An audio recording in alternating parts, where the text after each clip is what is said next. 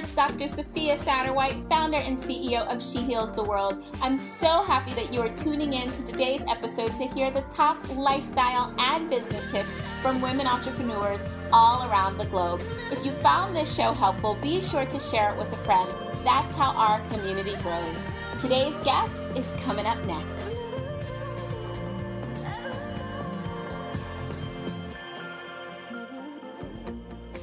Hey everybody, welcome to the She Heals the World talk show. So today I have a duo joining us, Alina and Inessa Vike. They are beauty bloggers and founders of Vike Beauty. They're going to share their journey to success with us, as well as talk about what it's like to rise as an influencer. Alina and Inessa, welcome to the show.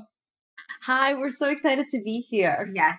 Thank you for having us. Yeah. Oh, I'm so happy to have you. So are you guys sisters? Can you tell the audience what's your relationship to each other? Yes, so we're twins, and we're super close. We literally do everything together. So it was amazing starting a company together because we are literally the same person, which is so crazy. Yes.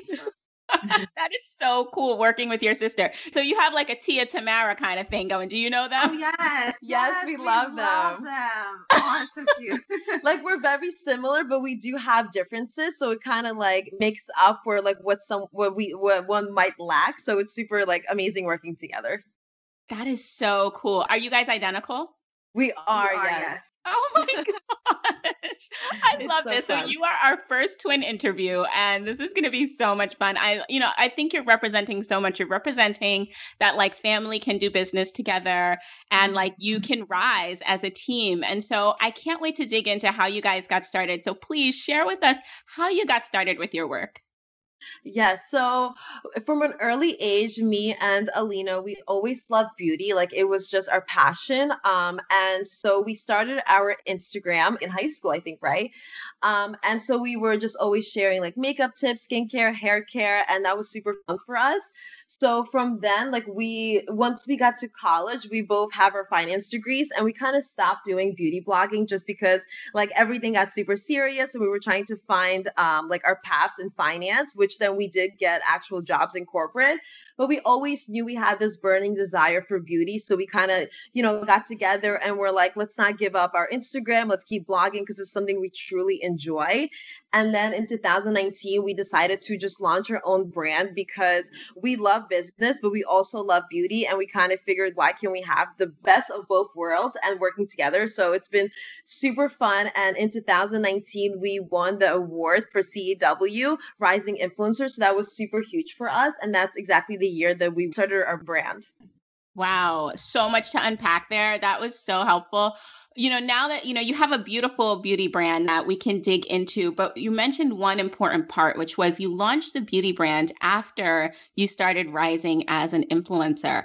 And so can you tell us a little bit more about that story of what that rise was like and how you got the notoriety and prominence to be able to get the following that will support this beauty brand? Yeah, so when we started our Instagram, so it's when people launch brands, especially nowadays, people love the founders, they love the stories and they buy in from what the brand represents. And when we started our influencing on Instagram, we knew we wanted to cultivate a following and have a fan base and just people who believed in us. And again, we love giving tips, advice, and even we used to always talk back, going on our stories and just answering questions. That was truly so enjoyable for us. And I think because we were influencers and we were so much in the game of beauty, we did a lot of beauty events, we met a lot of influencers, the beauty community is really a family. And so when we launched our brand, we actually got an opportunity to launch at Ipsy. Ipsy is a subscription box, but they also do trade shows, and they were having a trade show in Manhattan.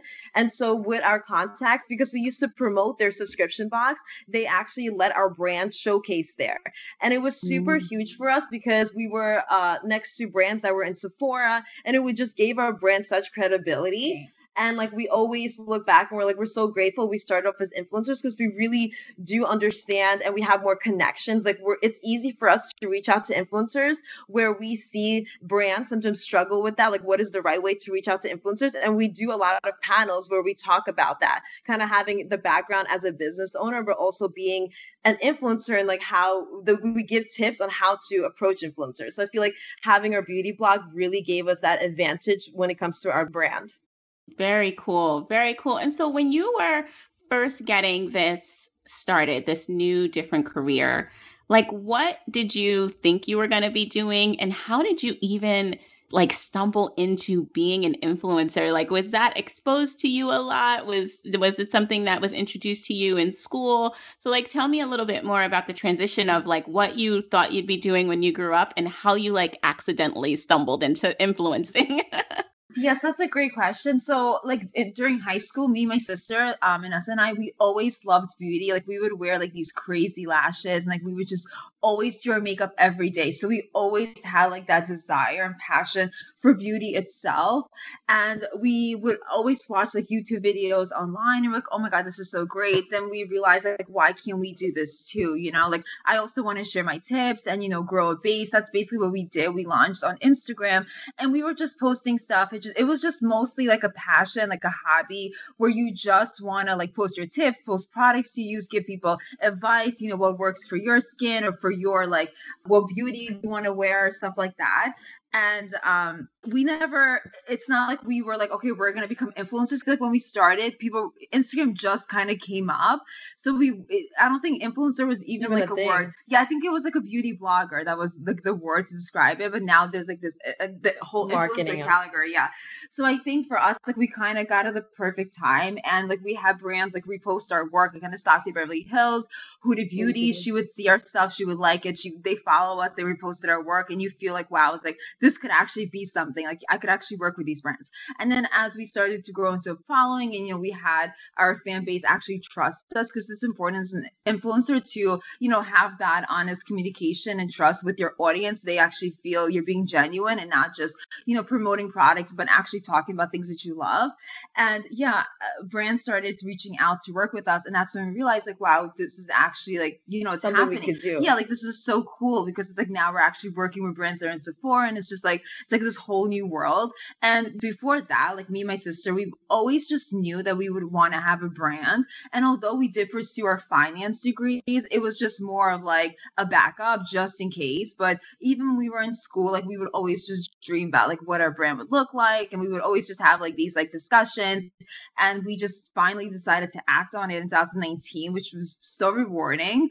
Like we got on Instagram and we weren't like, okay, like we just want to become super famous. Like we're like, okay, we're just going to share tips. And it just kind of, you know, we just kind of grew a base and started to work with different brands. So yeah, it was very like organic because we just followed our passion, I think. Wow. So passion is like such an important driver. And it's interesting that you said that you were like working in this 9 to 5 and still dreaming about the brand that you guys were going to create. And now you're here. And so I have a hunch that passion is a big part of why you continue to do the work that you do. But is there any other reason why you have kept going? Like, why have you been in this and why do you stay in this? Yeah, so I think it's definitely one of them being passion. And I also think that just because like we really do love the industry, like we love creating, we love kind of like being our own boss in terms of like leading the brand into a vision, like taking nothing and making it into something. So to us, it's just so meaningful and it's just so rewarding that I think that that's why we always push forward. Also, just like our family, so we immigrated from Belarus into America, so we want to always like give like our parents are very like motivational drivers for us. So it's kind of like why we just keep going and kind of like just wanting to like live this American dream, basically. Yeah, and I feel like passion is definitely being one of them. And also because we were born in Belarus, we came to the United States when we were 2 years old. So it's just like we want to become something super great. And honestly, here, like you can. So it's just like that is really our force. Like it's something within us that we know we could get to wherever we want to be. And I think it's just because there's so many hard days, you know, in life and in business, and sometimes you just want to give up. But really, like that burning desire to be something, to become something, to make your brand your vision, it just keeps you going. It's just like it's a burning desire for like really. That is so important. And I'm sure that resonated with so many people, like having that drive and having that kind of like intrinsic motivation where there's just something within me that shows that I need to be doing this work. I want to Right. build a brand. I want to build prominence. I want to build a business. But we also know that like that doesn't come easy all the time, right? And so Right. if you could look back and think about even before you started getting brand deals, because the brand deals, that was the first time that you guys started like actually bringing money into the brand, right? Yeah. Right. Right. And so what hurdles did you overcome to get to that place? So I think in terms of like just talking about influencing, starting off as an influencer, I think that like when we first started, it's obviously hard because there's other beauty bloggers out there and you want to stand out, and it could get very discouraging. Like if you work really hard on a look, but then you just don't get the response you were looking for, and you're like, okay, why am I doing this? Especially in the beginning, because in the beginning, like no one really knows you. Like maybe brands won't see your work because you're just starting out. So I think the beginning in influencing and in launching the business is the hardest part, and that's like the most crucial part where you have to keep going and you have to be very Consistent. consistent. Yeah, you have to have like almost like the self-discipline to always keep going, because things, nothing ever in our lives happen overnight. Like it may appear like that to like the public because they don't know, but in everything, like it's just like building blocks, so you constantly are building. So like with the influencing, like yeah, in the beginning, like we would post stuff, may not create lots of like Buzz. traction, yeah, buzz, but it's like the constant posting, the constant talking about products, just putting your passion out there and like doing it for you because it's giving you like, that happiness. I think is so important. Like I always say, like you always want to follow something that you really want to do, because if that's not something you want to do, like you just want to make money, you're going to give up, because you're not gonna start something and get paid tomorrow. Like it's gonna take time to build. So I think that goes to the same thing for our brand as well. Like our brand, we did have the building blocks from years of influencing and years from working with other brands that, we had the opportunity to reach out to different brand owners and ask their advice. But that's also because we built that relationship. So it's like, it's always like you're just basically building. Yeah. And small wins are, I think, in the beginning are the greatest. I think they should always be celebrated. So even like for influencing and you got reposted by a brand, like that's a win for you Yeah. because that's new people that are going to see you. So it's like always celebrate your small wins because those small wins equal to that big win. It's so interesting that you started talking about wins, because my next question was going to be like, what has been your greatest win after all of the work that you've put in and how you have persevered and overcome a lot of these hurdles that you've experienced in your business? What has been your greatest win so far? So yeah, starting a business was very like such a rewarding experience for us. I think that our biggest win within our brand is when we launched at Ipsy Live, because that just showed us how important all the relationships we made are. And I think just launching there and then showcasing our product, Makeup Melt, and basically because that to create that product took us a while. Like we had to find the right partners, we had to think about what do we want the product to be, like we had to figure out how we want to launch. So actually having that like the opportunity to launch at Ipsy was huge for us. So that was, we celebrate that as a win, because we kind of started off the brand in such a cool way where we got to build off a booth and basically had people came in, we gave out samples, like It was super yeah, fun. people took pictures, like we got media coverage. Like that's amazing to the way to launch a brand, because we weren't sure like how we were going to do it. So this opportunity presented itself and we jumped on it. So that's on the brand side. And for influencing, our greatest win is when we won CW Rising Influencer Award 2019. That was amazing just because it kind of showed that all like the hard work, the filming, we film in our home, like it's not a studio setup, so it's not perfect. So all of that was worth it. Like all of that was kind of like recognized. So that was something that was such a empowering moment just to be recognized for that. Yeah, and the CW experience like was completely, I think, like such a changing point because that also is the year we launched the brand, but that also is the year like we got to meet more founders, we got Yeah. to have more coverage on just us without the brand, just like who are the Vike twins. And I think just getting that award, like it was literally in front of I would say like 3,000 Yeah, people yeah, it's not. and people in the industry, people from L'Oreal, people from like maybe like all these big CEOs and companies, they were all there. So that was just such like an amazing moment. And now we actually are their brand ambassadors ambassadors. So we are partaking and announcing the finalists for the Beauty Awards of 2021. So it's just like even like developing that relationship with them, because they're such a huge and amazing organization. It's just like kind of like just flowing. So it's like taking that win, but also creating that relationship. And those are like our two top wins that we've Yeah. had. Those wins are huge. So congratulations. I hope you feel Aw, thank you. so proud of yourself. And Aw.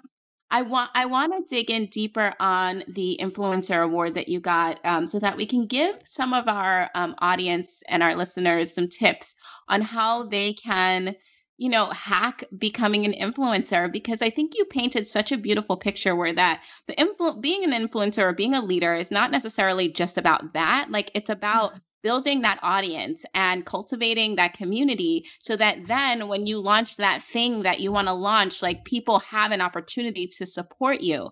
So if you Right. were looking back, like, kind of on your career and speaking to folks who are thinking about becoming an influencer, but they feel really intimidated, like the algorithm has changed nowadays. There's TikTok, there's this, there's that, Right. there's all these different things that are kind of coming into the space now that can be quite challenging for new folks. And so, Mhm. what hacks or tips do you have for the up and comers that are thinking about becoming an influencer, so that eventually they can launch their thing? Yes, that's a really great question.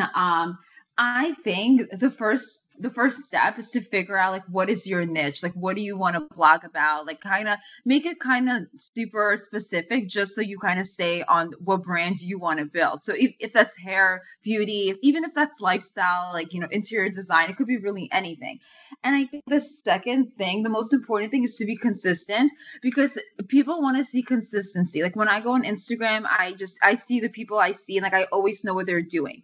Like it's a lot of work, but I feel like when you're consistent with your audience, like they're always watching you, they're always consuming you. They're like, okay, what is she doing today? What is he doing today? They're always thinking, because if you think about your favorite beauty bloggers, you always know what they're doing because they're always posting. So just being consistent, and I think that it's just like starting. So don't, like, personally for me, like I'm always like, oh, I'm trying to make everything perfect, but I think just starting is super important. Even if when you start, you're not going to have like the perfect quality or like the perfect idea of where you want to go, but you're still starting, you're still doing something, you're still maybe catching someone's attention. So I think just starting is the most important thing to kind of like redirect yourself into something great. So just, and keep going, always posting stories, Instagram And like posts. being open. I Yeah. think that as an influencer, people have to understand that you are kind of inviting all these thousands and hundreds of people into your life, and you should be mentally and ready to take that on. And I think the more you share, the more people will become, I would say, obsessed with you. Because I know personally, like I love watching like my favorite bloggers post, and they post about like their breakups, what their like personal things, and I just relate, and I become so in tune with them. And I think that's what really makes a person great, is when they're ready to open up themselves so people could relate to all different parts of who you are.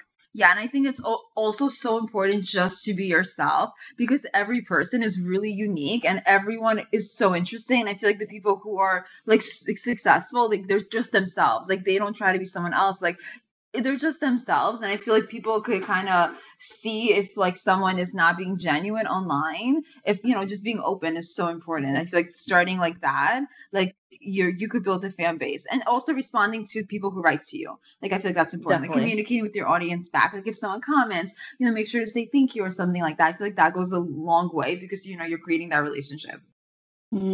Super helpful. Do you have any hacks as it relates to like how you guys kept yourself on schedule with creating content? Like any like calendaring or posting hacks with, any support around how many times to post a day or how to stay organized and create those posts? Yeah, I love that. I think that's so important, because I personally have a planner.